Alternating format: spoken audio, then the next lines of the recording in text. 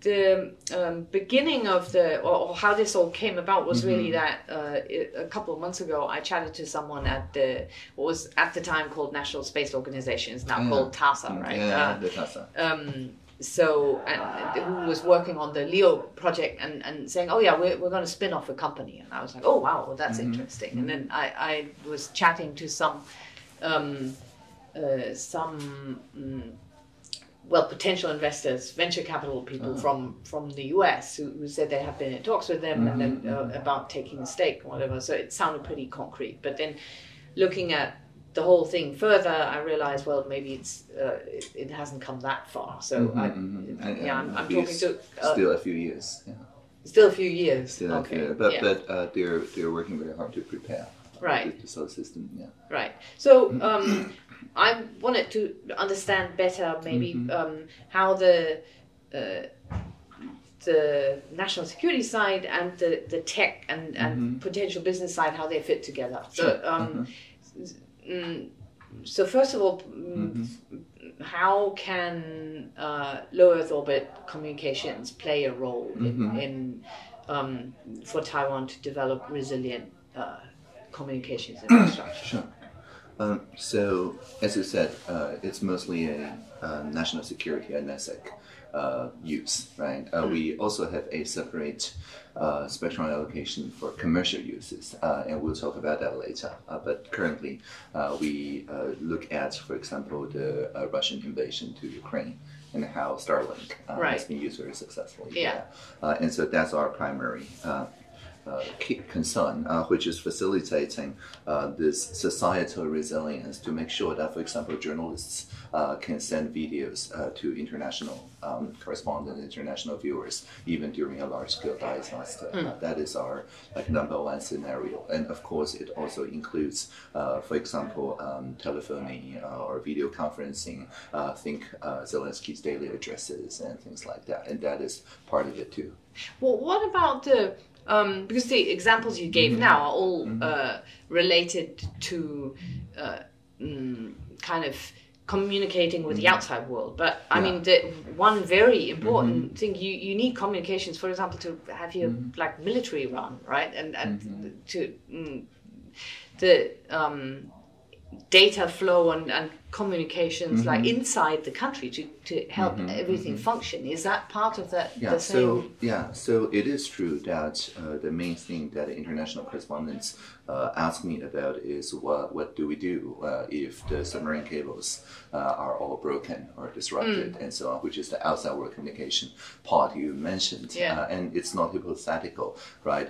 During an earthquake, I think 2006, there was a submarine cable that's broken by earthquakes. And so that part is well served by non-terrestrial networks. And internally, what we've seen is, for example, in the Ukrainian situation, what they did is that they make sure that all the local telecoms roaming with each other, so that anyone can, even if you're using the Taiwan Zhageza, then you will be able to tap into the Yuanchuan or Zhonghua Dianxin networks. And that is a sort of heterogeneous resilience too.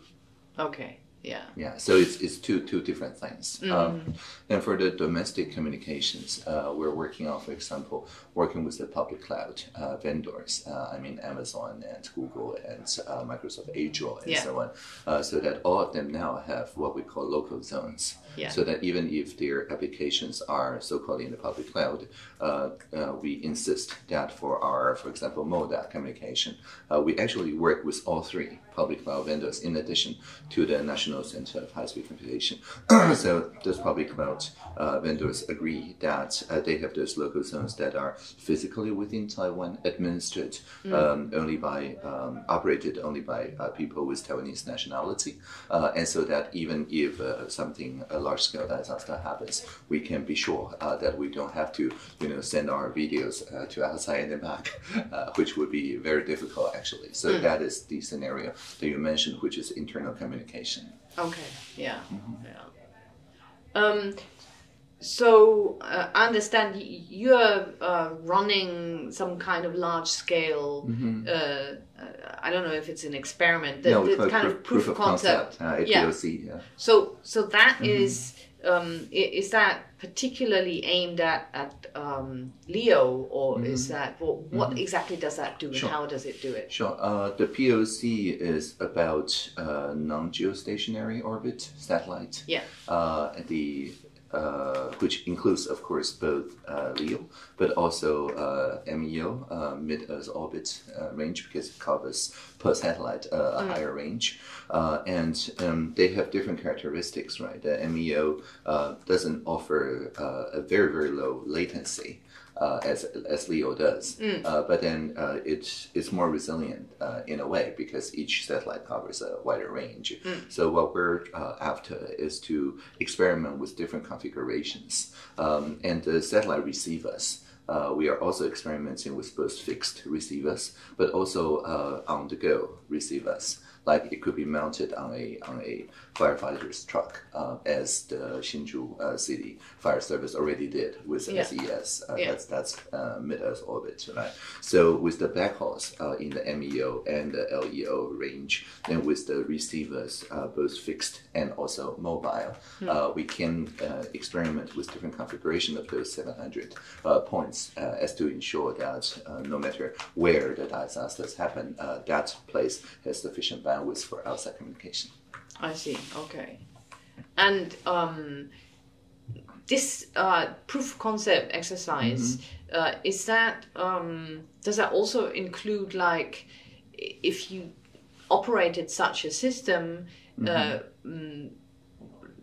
what it could produce outside of national security or like resiliency purposes? Does it also look at, okay, what else can we get off of this? We talk about societal resilience as well. Okay, yes. Right. So, for example, journalism, which is, I guess, technically business, but it's as important as command and control in times of emergency. Yeah. And so that is included.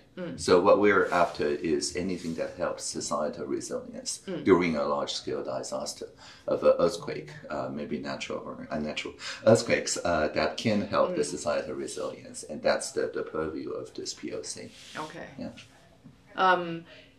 But the POC, there's also, I guess, it also involves companies like telecom operators or whatever. I'm asked some of them, but they all said they sign non-disclosure agreements, so they can't tell me what they're doing.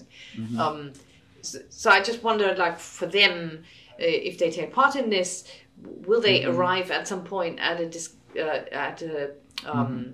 decision?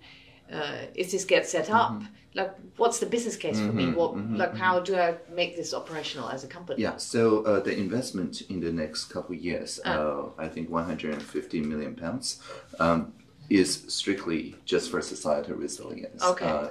It's not trying to recover so-called investment through subscription model or the things that you're implying. On the other hand, though, we do have a commercial satellite announcement that I think already 2 companies have applied. And I think the business case here is to serve the population that are either like very remote on the high mountains or like far away islands, or that are on the move. Because if you are on the move, it's less likely for the existing 4G or 5G telecom network to serve you very well, unless you move on a very predictable pattern like the high-speed rails, right? And so in these kinds of uses, including boats and so on, and aircrafts, I think satellites are also finding an audience. So the local commercial satellite telecom providers, 2 of them already sent applications, and we're reviewing the applications. Okay. Yeah. But I mean, so if this gets realized at some point, you still have. Would that be a kind of setup like Starlink, or would it be something completely different? I mean, what do you mean by like Starlink? Because Starlink, they have a. First of all, they use certain hardware, and they have a quite long supply chain, part of which is also Taiwanese, a quite large part of it. But so they're kind of, the way they do things is they offer this as a service, right? But you could have different business models. You could maybe some companies in that field, or some startups, they focus on only offering a certain part of the hardware, or some focus on only offering I don't know, some payload or whatever. So I just wonder like what the vision or the expectation is, what the eventual outcome would be, and then like who would play the other roles in that ecosystem. That's a great question. So in addition to the national security and societal resilience, what you're now asking is whether there will be a kind of plurality of business models that people can experiment with different parts of the stack, right? So that the local supply chain may enter not just as a kind of supply chain to Starlink, but also maybe on 5G O-RAN and things like that in many different segments of the market. I think, first of all, because MODA is also in charge, our ministry is also in charge of, I think in English it's called Universal Service Fund.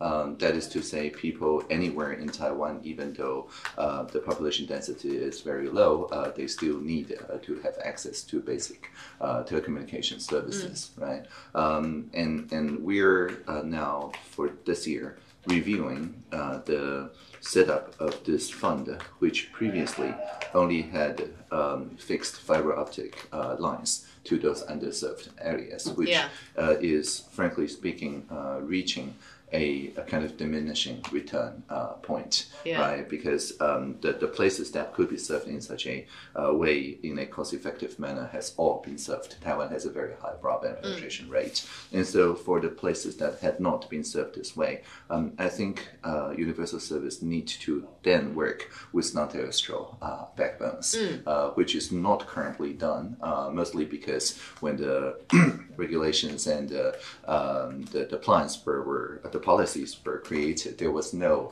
feasible commercial solution for this kind of NTNs. So this year, we're putting in some reconfiguration, let's call it that, to the universal services so that we can meaningfully include the alternate providers, as you mentioned, into the universal access service. I think the research and reconfiguration will proceed with a multi-stakeholder fashion, and so like not NDAs. So you might be able to get more information about that. Actually, the general plan is already in our ministerial monthly meetings, the presentations, and so on, and I can ask my colleague to send you. I think it was the last month's Wu Hui ministerial meeting where the Universal Service Fund reconfiguration presentation was included as part of the meeting transcript. Okay. Now, if Taiwan at some point in a few years gets its own non-terrestrial network, whole ecosystem or service. I mean, my technical understanding of the whole thing is limited, and I struggle a bit. But my basic understanding is, if you put up this thing, coverage is automatically. I mean, it's not limited to Taiwan. So right. So it could, due to the nature of how these satellites work, coverage could theoretically be. Other parts as well. So if you want to kind of run this, especially as a business, you theoretically you compete with others that also offer global or regional or whatever service. Is that? I mean, would that be something that we just forget about and we only focus on meeting Taiwan's needs, or what do you do with this kind of with this asset or with those resources? I'll use one very concrete example. So the Hsinchu fire service case that I just mentioned had the European SES Global as the backhaul provider. That's a mid-Earth orbit vendor. But locally, they work with, I think, Pegatron and WaveIn and so on, which are all local providers. And Pegatron, for example, miniaturizes the 5G tower, the core network and everything into, I think, a backpack and certainly a luggage, right? So it's so small that you don't need to install it anywhere. You just put it in a truck and then drive somewhere that has fire or needs an emergency communication service, and then you set it up, and just as you said, as long as you can look at the sky, then it serves as a functional backbone. And that technology, the 5G core network, the miniaturization and so on, is portable in the sense that it can also serve other places needs. That's not Taiwan. It doesn't need to work only with SES Global, right? It can work with any other MEO or LEO provider. It's just switching a different backhaul chip, right? So from Pegatron's point of view, it's portable in the sense that it doesn't need to work with any particular telecom or any particular MEO or LEO. It's reusable, so you can like multiply. Right, exactly. So I think that's the vision. It's not to tie ourselves to any particular satellite provider which has national security risks, right? We want to work with as many of them as possible concurrently. Yeah, that's resilience. Yeah. That's resilience. Yeah. Okay. Can you talk little bit about standards? I mean, so their 3GPP released this NTN standards in the summer a few months ago. What does that mean for all these developments? And because I talked to an investor who said actually you don't need new standards, and you could even imagine that these services in the future run on something on existing standards and on a kind of something developed out of an existing operating system. So I don't know what this changes with. I think mostly is to make the portable solutions like even more easily accessible to that of the international audience, right? So the idea is that LEOs are useful for agriculture, environmental, logistics, transportation, and so on. And these are universal needs. It's not just Taiwanese people that need, low energy consumption and fast deployment for those use cases. And so with international standards and best practices and so on, it makes it easier for us to have proof of concept here and then find a market in other jurisdictions. And frankly speaking, Taiwan, as I mentioned, because of our geography, the existing fixed line and mobile network already covers a vast majority of our population. So the commercial operation need to find an international audience anyway in order to grow their businesses. Yeah. Okay. So with this, with these different players involved, like telecom companies, but also like hardware vendors and the state, of course. So, what would be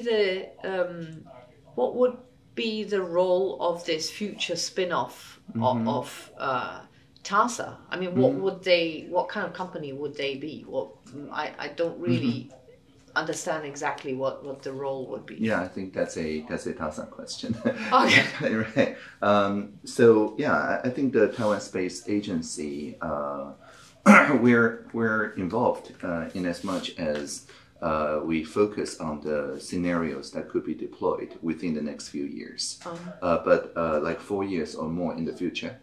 That's the National Science and Technology Council. That's the NSTC. Yes. So we have this like time horizon responsibility areas, right? So we're aware of TASA and aware of the mid to long term evolution, but we're focusing on what is technically possible within the next couple of years. Okay, so what they're doing is kind of separate, and it's more. So to make the POCs work, this is a two-way thing, right? Yeah. If we figure out the POCs like shortcomings with existing technology, that feeds into TASA's direction. And TASA shares the possibilities with us, but fundamentally it's different entities. Okay, understood. Yeah. Now, what about domestic regulation? Do you need a lot of changes in laws, regulations, whatever, to help this industry and this whole space we already have, like for example, for dedicated telecommunication network for research and development purposes. There is already a administrative regulation, sometimes referred to as sandbox, for such research and development networks. So private companies can already apply to set up those technical or commercial networks to test those cutting-edge technology to fast-track their feasibility assessment. So that is already in place. And if, for example, they want to work with so-called self-driving vehicles in land or sea or air, there's also a so-called sandbox application. I think it's in law for it, and so on. So for the past few years, we've already had the regulatory changes approved by the parliament in order to make something like this happen. Yeah. Okay. Yeah. Now, Taiwan's efforts in this space, they're not separate from the rest of the world, and I'm just wondering if you have any plans or any ideas how these resilient communications efforts could where they could sit in connection with some partners or friends or neighbors, whatever. I mean, there's a lot going on with regard to space as well in Japan, in Korea, and they're close, and they're also kind of allies and friends. And yeah, they are friends. Yeah. So I don't know if you're thinking about any potential link up or partnership or whatever. I'm sure that will unfold over the next couple of years. What we're doing now is just to make sure that our POCs reflect our societal resilience and national security needs. We need to get this part done before we can so-called export, right? Or to share our solutions. But already I believe that in our commercial applications, there are already international partnerships. So I think the two applicants, I think one working with Eurotelsat, one working with OneWeb. I think they're going to merge anyway. I'm not 100% sure when that happens. So the European and SES Global, of course, already work with the fire service in Hsinchu. Yeah. So there are already a lot of interest because they all understand that in our 700 points satellite receivers, we're not saying that all the 700 must work with only one vendor in any part of the stack. In particular, we want to work with multiple, like at least one LEO and one MEO, so that we can test the different configurations to make sure that each need is served by the best of breed or better solutions that are available. So to that end, we get a lot of interest from even smaller players that says that, okay, maybe we cannot satisfy all 700 receiver size, but for some particular use cases, they think they're very well suited for that particular use case, and we're all open to work with those international friends. I see. Now,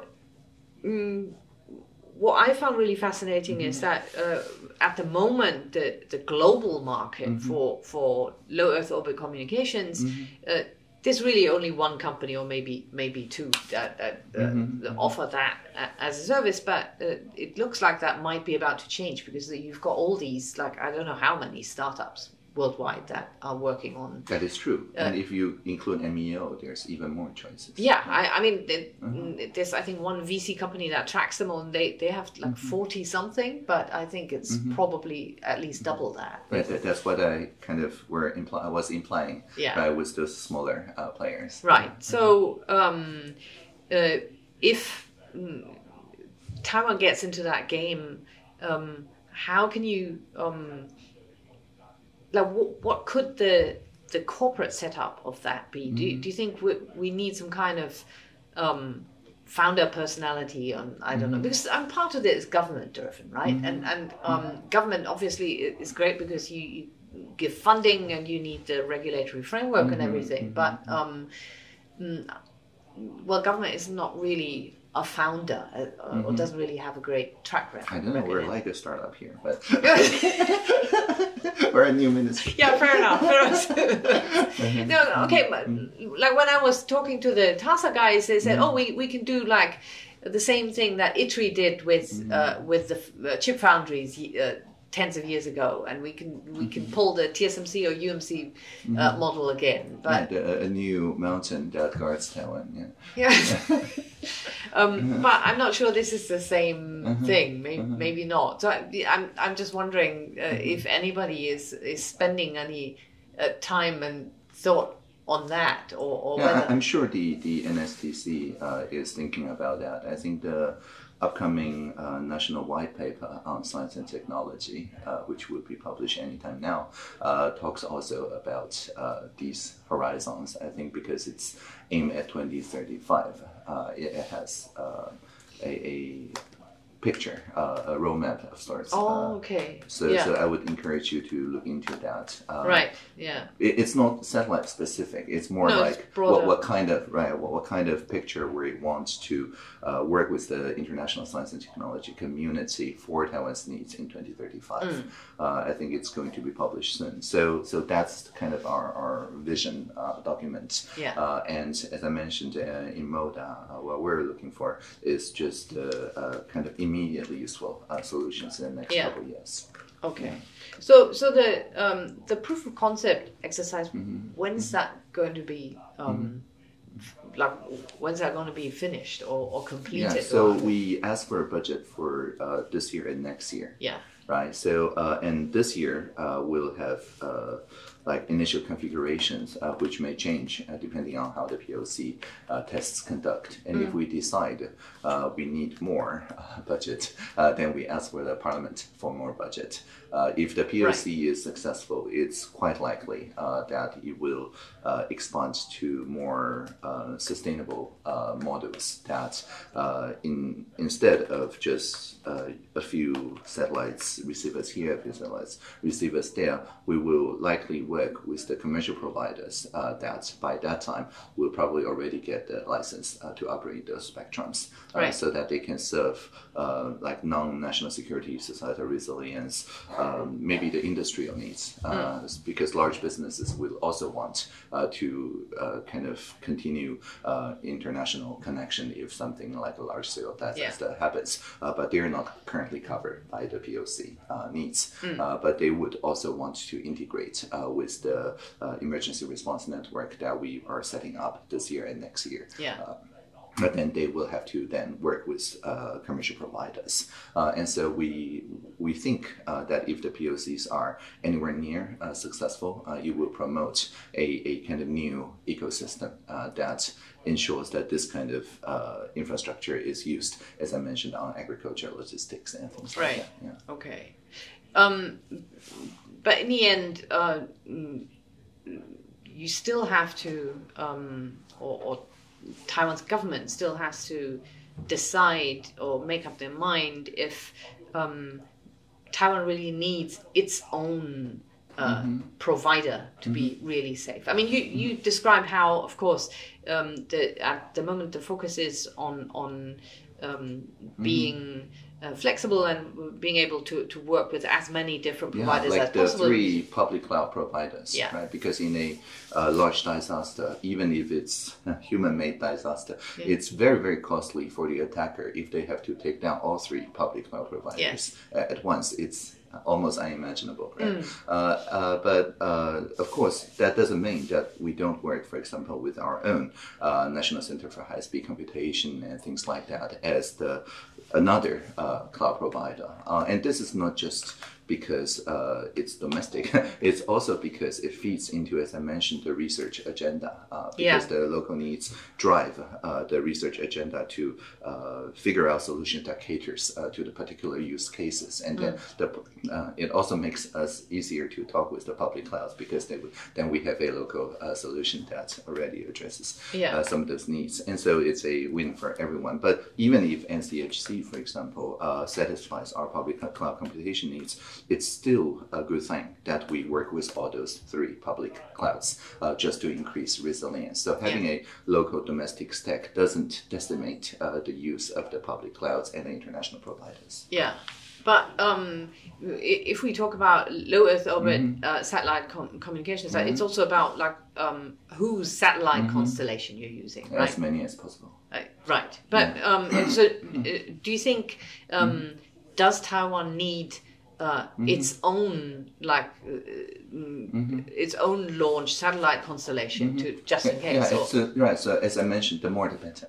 Yeah. Right. Okay. So it's exactly like the National Center for High-Speed Computation. Yeah. Right. So if the NCHC satisfies all our public cloud computation needs, of course it's a good thing.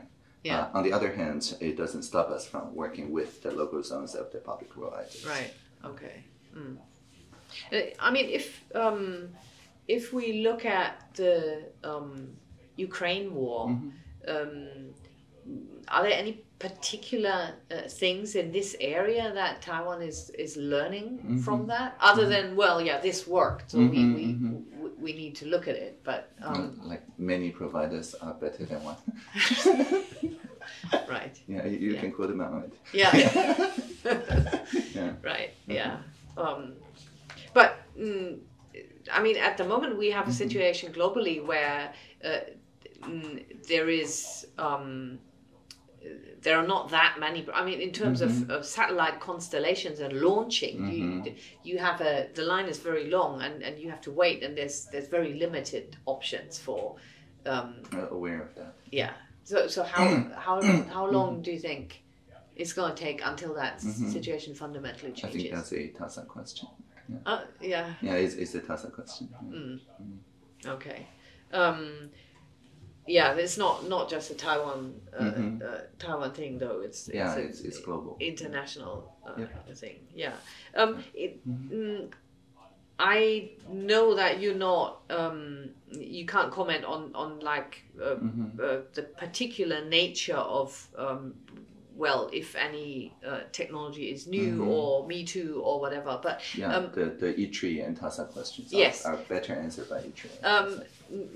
But more broadly, how does the fact that Taiwanese companies are so strong and present throughout that whole supply chain, how does that impact your work in this area? I mean, how does it help, or and does it contribute help in any particular areas of the?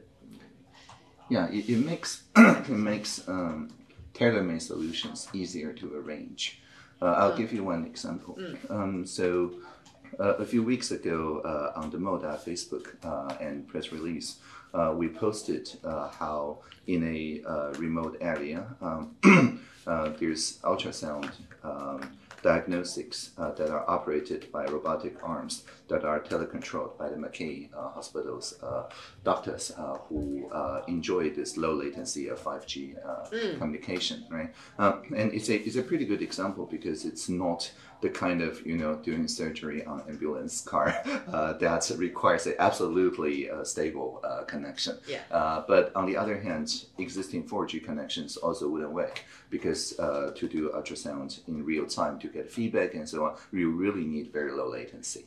Yeah. And so on those rural areas, they already have a kind of touring truck that carries the medical equipment anyway.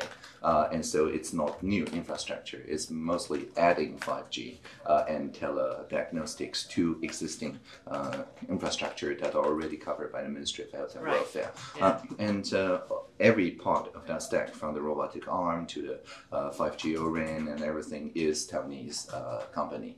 And so that makes it easier for us to work in very short iterations, meaning that we try it once, and if it doesn't work, we can change the configuration very quickly, like literally in just a couple of weeks. Yeah. And if any part of the stack is owned by international friends who may or may not consider this rapid iteration the top priority, then it means that we can only iterate every quarter or even every year, depending on how the contract is worded. And so I think a advantage of the Taiwanese presence on all parts of the stack is that on novel use cases like this, we can afford to work very closely with the societal needs, so that if the societal response is not perfect, we can very quickly adapt so that it fits the local needs, and that increase people's trust with this kind of technology. Right. Yeah. Do you see any, what's the need for developing talent or human resources, like engineering talent in this area, because it's very clearly something where there's going to be immense growth and expansion and need for more. I don't know. Do you see any shortfalls in any area where maybe Taiwan needs to attract more people or develop more talent or whatever? Yeah. So we have this concept of talent circulation. So Taiwanese people like me who work in Silicon Valley for quite a while, and I think so last year, the year back, 2021, a lot of my Silicon Valley friends are physically here in Taiwan. Yeah, I remember. Yeah, thanks to the Gold Card. Yeah. And they learned that we hand out those residency permits even for people who've never been to Taiwan. So like the Estonian e-residency, but actually you can also come here and enjoy universal healthcare. So what I'm trying to say is that we don't see this as a zero-sum thing, where the talents go other places.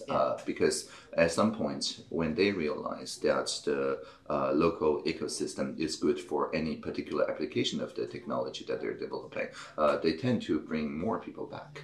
And maybe not permanently back, maybe just for the extent of that project. But there's a Taiwanese network in Silicon Valley and in other high-tech places. And so we're now working with the Gold Card office in the National Development Council to figure out whether we can have a digital, maybe not nomad, maybe just call it digital Gold Card area, in which that we hand out Gold Cards not to like people who have won any particular prize, but people who can work anywhere anyway. And whose work fits into the kind of digital resilience needs that we have. And so the goal is for them to get a Gold Card, but not maybe spending all their time in Taiwan, but rather just build a kind of support ecosystem, and they can be anywhere in Taiwan anyway to share whatever they have learned and work with the local ecosystem without getting tied into any particular employer. And that's why the Gold Card is designed. That seems very, very in step with reality, actually. Yes, what many of these people want and need. A lot of them are in Yilan because of surfing. Oh, I didn't know that. Okay. For all the rain. I mean, I do. Yeah, but I mean, whether they're in for surfing or hiking or food or things like that, they are natural clustering. And because they are digital nomads, it doesn't really matter where they work. Yeah. Okay.